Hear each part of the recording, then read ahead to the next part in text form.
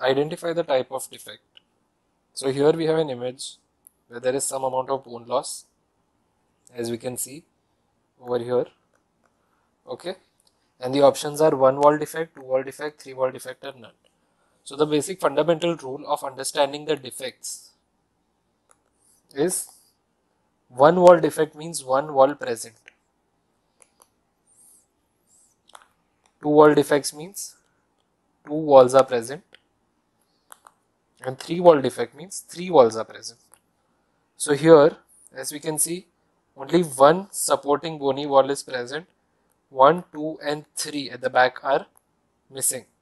So this is an example of a 1 wall defect. So this is a schematic diagram from Carranza. Let's try to understand the 3 images. In the first image, 1 wall is missing and 3 walls are present. So this is a 3 wall defect. Okay. In this one, 2 walls are present and 2 walls are missing. We have to see the number of walls present. So this is a 2 wall defect, and here only 1 wall is present and the others are missing. So this is a 1 wall defect, and that is why this is the correct answer.